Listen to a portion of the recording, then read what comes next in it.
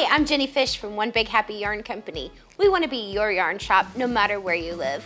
Welcome back to our Etta Tea Knit Along. Etta is a top-down sweater designed by Allison Green, and we're knitting it with Barocco Summer Sesame yarn. If you still need a kit, check out onebighappy.com. Today I'll show you how to do short row shaping, divide for the sleeves, test the fit, and knit the body. I can't wait, let's get started.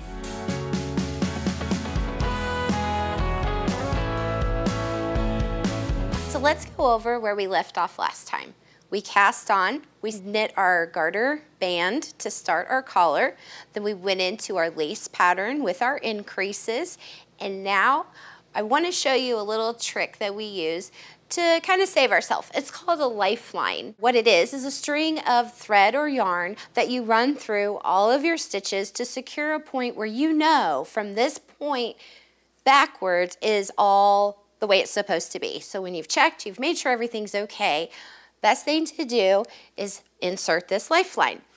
Now for me, I'm using these interchangeable needles, and there is a little hole inside of here. It's the hole that you stick the tool in to tighten your tip of your needle, but what you can also do with this little hole is slide a piece of thread through there. So I'm going to use this needle threader and place it in the hole here on my back needle. This is the one I'm going to be knitting with. I'm going to slide just a little piece. You will probably want a bigger piece with a lot of extra room, because once you insert this lifeline in there, you can leave it in if you want, or you can take it out after you've gone a few more rows and want to put another one in. But because this is a top-down sweater, at any time, if you want to try it on to test the fit, you can leave this in there, take your needle out, and it will secure your stitches for you while you try it on. But for now, we're going to go ahead. I know that these 3 repeats of the lace pattern are correct. So I'm going to slide my thread through this needle threader. It's going to pull it through that hole. I'm just going to tie a loose little knot here so that I can undo it when I'm done. Now all I have to do is knit my next round, and this will slide through all the stitches. So let me show you how that happens here. This next round is my last round of stockinette for this repeat. Now at this point I am making a smaller version of the sweater that you'll be making, so you will have a lot more stitches on your needles than what I have. This is just so I can go through all the basic parts of the sweater. So I'm setting up, so the next round I'm going to start my short row shaping. I no longer need these stitch markers, so I can go ahead and take them off as I'm knitting this last round. Again, I'm using the magic loop method. You may be using a 16-inch cord where you'll just be knitting completely in the round. This might look a little different than what you have, but it's really knitter's preference and what you're comfortable with.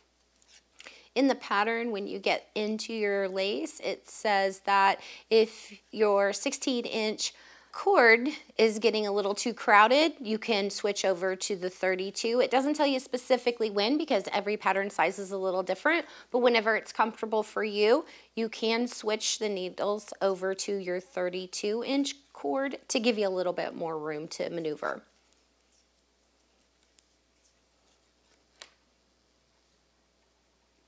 So I finished that first side, and I'm going to set up for the second side of the same round. Now my thread is tied into my needle at the join over here, so once I pull this back out, there is my thread, and it's inside there with all of those stitches that I just made. Now if you are not using interchangeable needles, or you don't have a hole in it like I do here, you can tape a piece of thread to your needle. That way you can pull it through, or you can simply just take a needle and thread and run it through all of your stitches. So I'm going to continue on this side.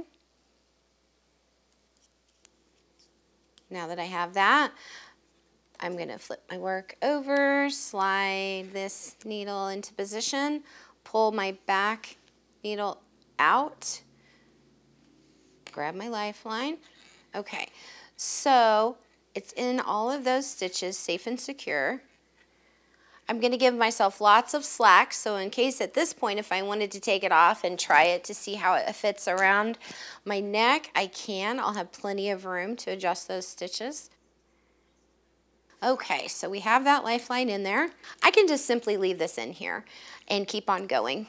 I can put another one in 10 rounds from now or several repeats later when I'm going, okay, you know I've got all of these in, they're good. Let me secure it with a lifeline, keep going. I can pull them out later, no big deal. Now we are going to move on to short row shaping. We're going to go over short row shaping on the back side of the sweater. It adds a little bit more fabric in the back of the sweater that allows the back of your collar to go up and then the front will sag down. And we do this because the back of our neck goes straight up and down, and in the front we have our throat that is around. So in order to build this up, we do what's called short row shapings. This is the beginning of our round. It's in the back of our sweater, in the back of our neck. We're going to come down here. Now we knit across to up here, and I've marked right up to here. Then we're going to do a wrap and turn. We're going to go from knitting in the round to knitting flat for just a few rows, but this will help build up that extra fabric so that our collar stands up like we want to. So we wrap the stitch, and then we purl all the way back to over here.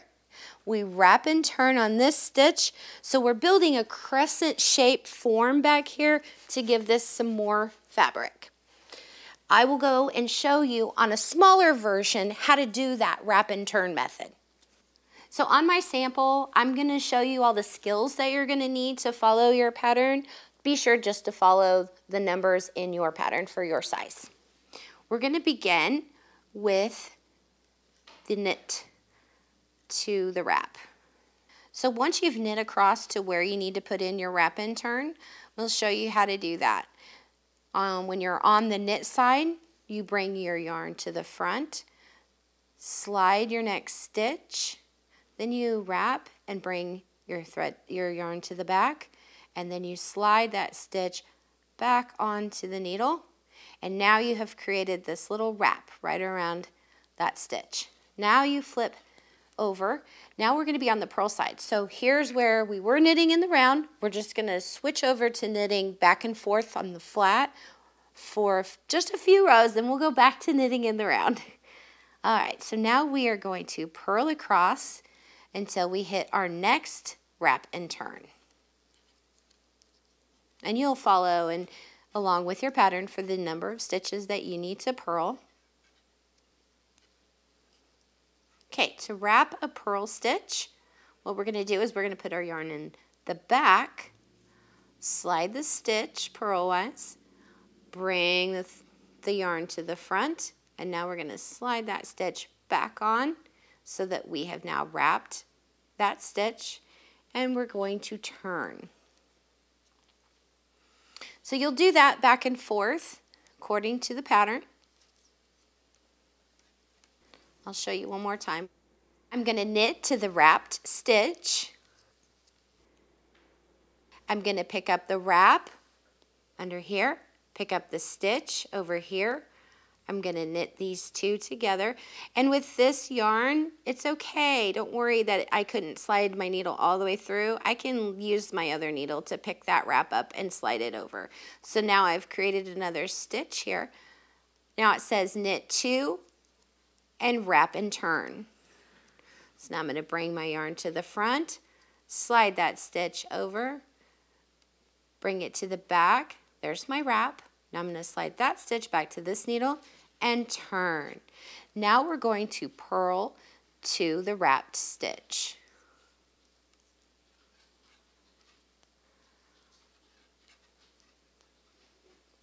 See where my stitch is wrapped right here? We are going to purl these two together. So when you're purling a wrap stitch, you can't exactly go in like that. The trick is you want to bring your needle forward, you want to pick up the wrap from the other side and then slide it onto your needle. And now we want to purl these two together like this. Then we purl 2 more. And wrap the next stitch. We're going to take the yarn to the back, slide our stitch, bring it forward, slide it back. Now we're going to turn.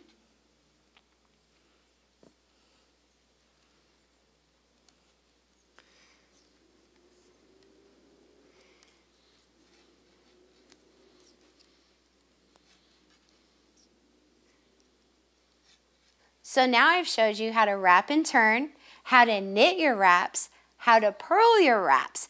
Go ahead and do that 2 more times, and then you're going to do 1 more round of just knitting all of your wraps. Once you're finished with that, your short row shaping is done, and we're ready to divide for sleeves. So to divide for sleeves, you're going to go ahead and you're going to remove your beginning stitch marker. You're going to knit the amount of stitches that your pattern calls for. Then you're going to get to your sleeve portion. It's simple. All you're going to do is slide the amount of stitches required onto some scrap yarn with your tapestry needle. Slide those over. I'm going to pick up these here. Like I said, I'm working on a smaller sample, so you will be pulling off a few more stitches than what I am. Put it on your waist yarn here.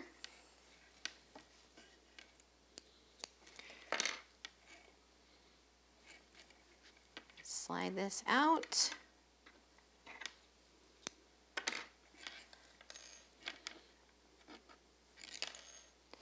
Tie it off to hold those stitches in place. Keep them a little loose because at this point, if you want to try it on, you'll want a little bit of ease there when you're trying it on. Those are just going to hang out there for a while. We'll come back to those later. Now, we need to cast on a few stitches to connect these 2 pieces. And that's your sleeve will come here. So, to do a cast on in this area, we're going to do what's called a backwards loop cast on. We're going to use our working yarn so that we don't have to do any fancy footwork here. What we're going to do, wrap it around our thumb, go under.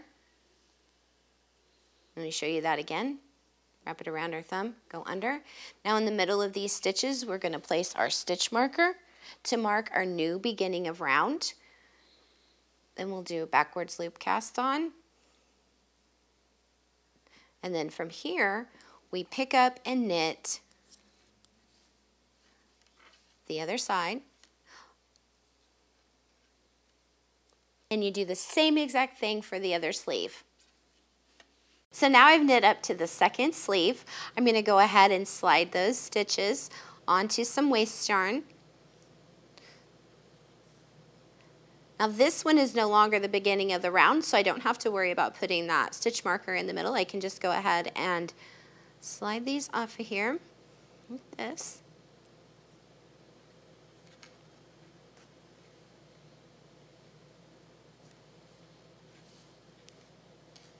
We'll hold that there. Now I'm going to do my backwards loop cast on and cast on my new stitches. I want to make sure that I leave these stitches loose because this has no foundation stitch to the bottom of this cast on. So we just kind of want to keep them loose, get all those stitches on there.